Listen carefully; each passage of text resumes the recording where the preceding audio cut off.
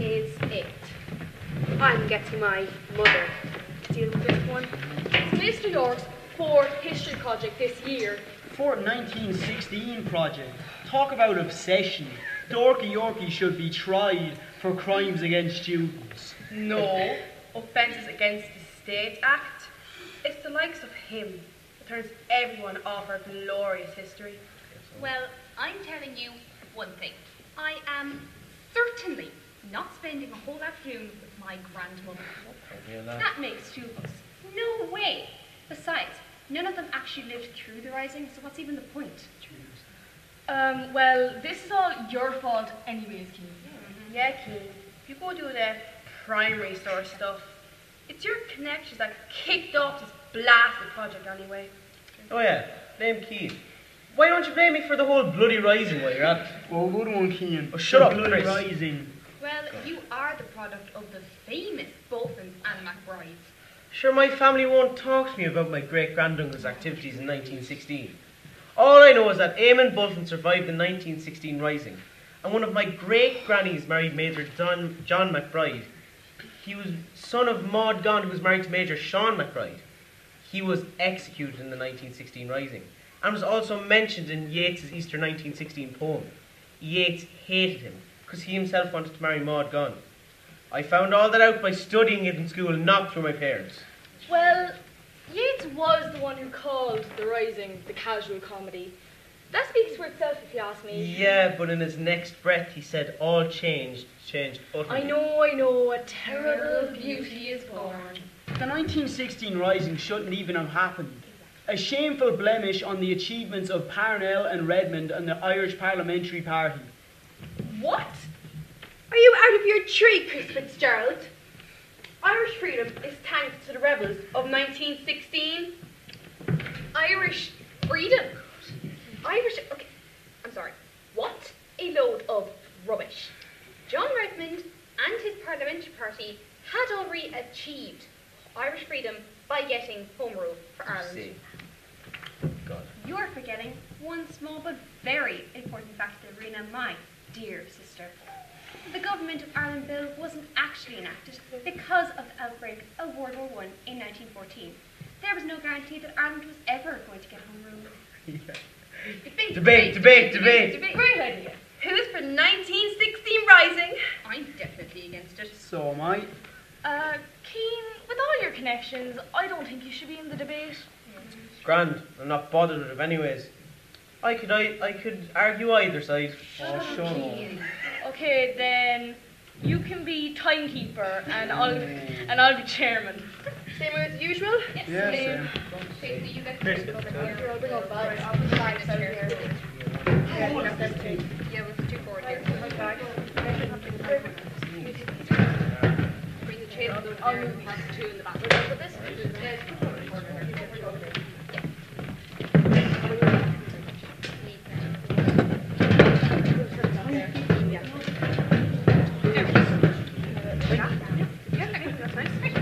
Alright, so I'll ring the bell at 45 seconds and you'll have 15 seconds to conclude. Okay, crossfire to follow debate and we can take part, right? Yeah, sure. Proposing the motion that the 1916 Rising was not necessary for the path to Irish freedom is Monica Malone and Rena Wright. Opposing the motion is Chris Fitzgerald and Tina Wright. Wait, no. The twins on opposite sides. Oh, this is going to be fun. Proposing the motion that the 1916 Rising was not necessary for the path to Irish freedom, the first speaker is Chris Fitzgerald. In proposing the motion that the 1916 Rising was not necessary in the path to Irish freedom, I give you the definition of Home Rule. That is exactly how it sounds. That is Ireland ruling Ireland from Ireland. John Redmond, Irish Parliamentary Party representative of New Ross, had seen the bill come before the House of Commons and fail on two separate occasions, in 1886 and 1892. It wasn't until its third attempt that the bill was finally enacted. You might rightly argue that this was because the Irish Parliamentary Party held the balance of power in London at the time. But he cleverly utilised this to push the Liberal government of Herbert Asquith on the topic of Home Rule. His entire career was spent working towards this momentous occasion. It could not be enacted before the summer of 1914, but it was on the statute books and certain to become a reality after World War I. Ireland would be a 32-county sovereign state today, but the 1916 Rising just destroyed that possibility. 1 minute up. First speaker on the opposing team is Monica Malone. I oppose the motion that the 1916 Rising was not necessary in the path to Irish freedom. Chris gave an excellent explanation of what Home Rule should mean, but sadly did not. The Home Rule Bill or Government of Ireland Act 1914 stated that an Irish Parliament would be set up in Dublin to deal with most, but critically not all, national affairs. 42 MPs will be seated in London, and in Dublin Castle, administration will be abolished.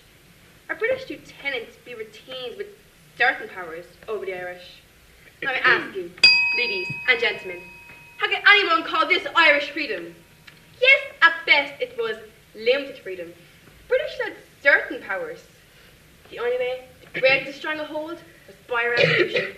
1916 was that revolution. It generates a new spirit of national belief forever, and sowed the seeds for true Irish freedom, which followed. Thank you, Monica. The second member for the proposing team, Rena Ryan, will now address you. I support the motion that the 1916 Rising was not necessary. I thoroughly reject Monica's argument that Home Rule did not mean freedom for the Irish to rule themselves. Like Chris, I further support the motion that the 1916 Rising was not necessary. Ladies and gentlemen, we all know that getting a foothold in the situation is half the battle. John Redmond and his parliamentary party had more than a foothold on Irish freedom. They negotiated by peaceful means, and this resulted in an act, the Government Act, to be precise. And yes, that did mean all 32 counties of Ireland Act. A truly united Ireland, ruled by the Irish, had been achieved. But no, those fools of 1916 did not wait a few short years to see this triumph come to fruition. Their rabble-rousing rhetoric, their martyrdom syndrome, and their total and utter disregard for the ordinary citizens they were meant to represent. You're 1 minute up, Rena. Over 250 civilians were killed, including 40 school children. And to what? To immortalise themselves and sow the seeds for the trouble which still fester in this country of partition today. The 1916 Rising created partition. Rena! Due to the 1916 Rising, our small country is now a country of partition. Rena, sit down! The second speaker for the proposing team, Tina Ryan, will now address you. In opposing the motion, I would like to draw your attention to the last speaker's rabble-rousing rhetoric. There was no martyrdom syndrome, and certainly no disregard for the lives of ordinary civilians. In actual fact, Padraig Pearse surrendered to prevent the further loss of life of Irish citizens. Incidentally, Rena, Ulster was really created by Elizabeth I and James I plantation of the region. To understand why the 1916 Rising took place, we must look at it in its correct historical context. The Irish people have been oppressed by the English since the plantations of the 1500s and 1600s, the penal laws, land laws, and the unforgivable neglect of the Irish people during the Great Famine, each one suppressing more and more of the rights of this proud Celtic race. The descendants of the planted people felt threatened. Whether or not the rising took place, Ireland was headed for civil war. Edward Carson and the Ulster Unionists had 3 years to prepare before the enactment of Home Rule, and they used it. Almost 500,000 citizens joined the Ulster Volunteer Force, the UVF, to oppose Home Rule. Owen MacNeill, in response, created and led the Irish Volunteers, a group of over 170,000 Irishmen to fight for Home Rule. You're 1 minute up. Ladies and gentlemen, can you just sit there and tell me that two trained and armed groups in direct opposition to each other would not use military force to achieve their goal? Of course they would. The situation was a time bomb waiting to happen. The 1916 Rising was the best possible course of action. The leaders were visionaries. I say to each of you sitting here today that your freedom is thanks to their sacrifice. Tina, please sit down. A gang of airheaded poets and misled cripples set to be remembered for a blood sacrifice, pierced though he wore his officer's sword, could not slice a loaf of bread. Oh yes, a terrible beauty is born. That was a comment, not a question. Crossfires are meant to be about questions. Well, I don't care what any of you say. I think they were brave men who asked what they could do for their country. How many of you would make the same sacrifice? Well, all people ask nowadays is what the country can do for them. I'll tell you what they did for their country. They shut down the country's capital for a week. They were responsible for nearly 500 deaths. And they're responsible for the cause of unrest throughout the country. Sorry, Monica, but brave is certainly not the first word that springs to my mind when I think of the insurgents of 1916. And, might I add, they split the volunteers. You didn't answer Monica's question, Rena. It's easy for us to sit here in an Ireland free from oppression and pass judgment on men we knew very little about, except they had a vision of self-determination and they were willing to die for it. Oh, and Rena, they did not split the volunteers. John Redmond split the volunteers. Your precious John Redmond split the volunteers in World War I when he asked them to join the British Army. 15,000 of the 35,000 Irishmen who pledged allegiance to the British monarch were volunteers. While I believe the rising was both ill-judged and ill-planned, it was justified. Should my great-granduncle Eamon Bulfin, my great-grandfather John McBride be proud of me now. From the Wolfe Tones of 1798, and the Robert Emmets of 1803, and the James Fintan Lalors of 1848, and the Podger Pierces of 1916, we'd still be ruled by England and just servants to overlords. Following your argument to its logical conclusion, Charlie, you're left with one big question. And let it never be said that Keen White cannot see both sides of any argument. What do you do with the men and women living throughout Ireland and Northern Ireland, yes, all 32 counties, who are quite happy to be part of the United Kingdom? Those whose ancestors opposed Home Rule. Those people... You go to them and say, we as Irish claim our land back after almost 700 years. And you can go back to Scotland or England or hell or Connacht or wherever you like. Oh, but not to Connacht, because that's Irish land as well. I cannot believe you'd have said that. What about the Vikings that came here in the 9th century? Or the Normans in the 12th? They were invaders who settled here. Oh, and incidentally, your surname is of Norman origin, Chris Fitzgerald. So, by your own argument, you should go back to Normandy or wherever. Yeah, she does kind of have a point, Chris. Scottish and English families who lived here over 400 years ago rightly consider Ireland their home. Bet you don't know who owned the land where your house was built on 400 years ago. That was rather insensitive to me.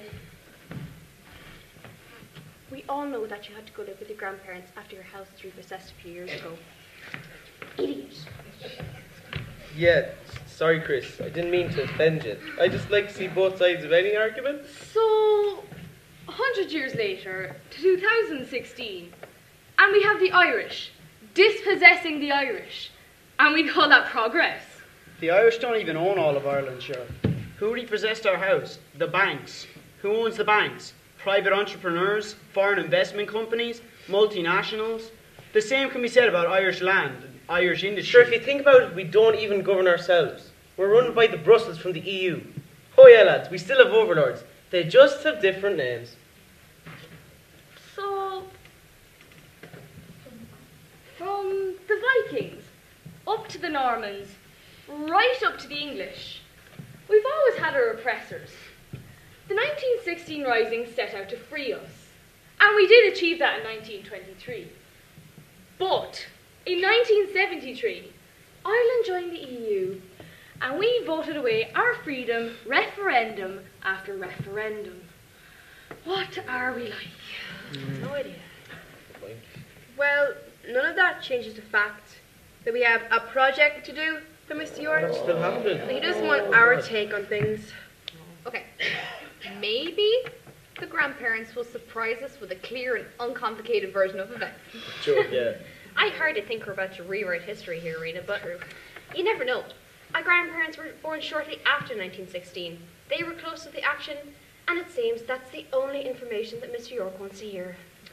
Well, look at my lips. I am not doing it. Here, I'm out. Monica, are you not waiting for Paddy to open the juice bar? Duh, it's Friday. Juice bar closes at 1. Wait! Who's up for McDonald's? Attention! Major Bulfin McBride leads the rebel forces on their final assault to the Big Mac. I will kill the French fries. And I will batter some cod. I'm gonna murder some chicken nuggets.